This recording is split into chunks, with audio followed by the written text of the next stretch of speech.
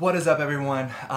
Maybe you heard it, maybe you didn't, but just recently I published a podcast about letting go and grieving the more ambiguous loss in life.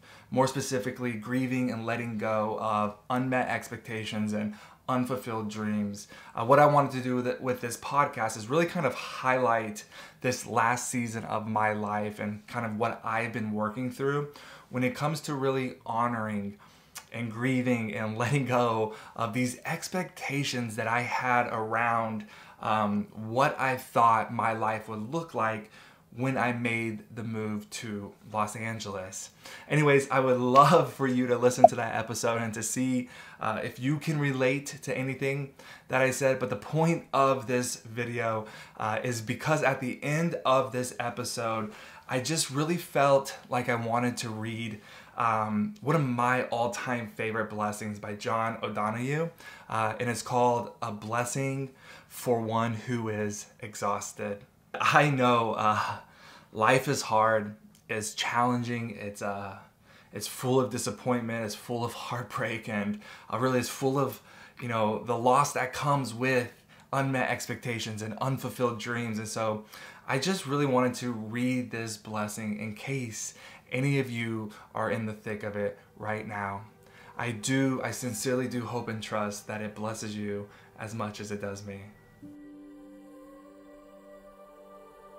When the rhythm of the heart becomes hectic, time takes on the strain until it breaks, then all of the unattended stress falls in on the mind like endless increasing weight. The light in the mind becomes dim. Things you could take in stride before now become laborsome events of will.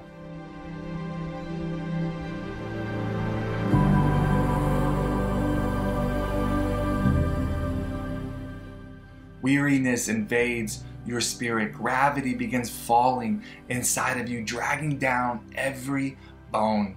The tide you never valued has now gone out and you are left on unsure ground. Something within you has closed down.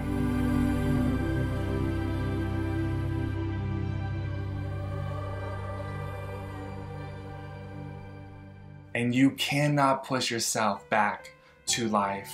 You have been forced to enter empty time.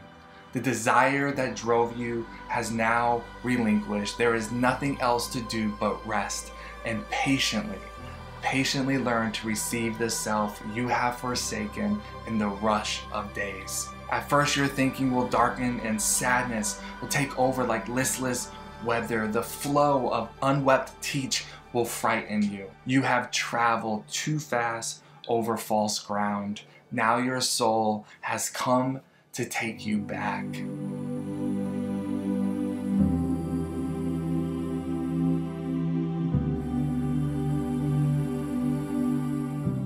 Take refuge in your senses. Open up to all of the small miracles you rushed through. Become inclined to watch the way of rain when it falls slow and free. Imitate the habit of twilight, taking time to open the well of color that fostered the brightness of day. Draw alongside the silence of stone until its calmness can claim you.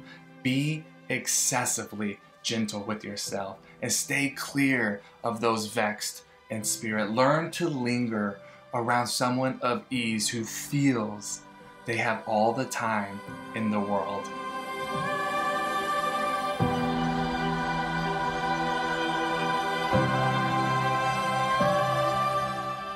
Gradually, you will return to yourself, having learned a new respect for your heart and the joy that dwells far within slow time.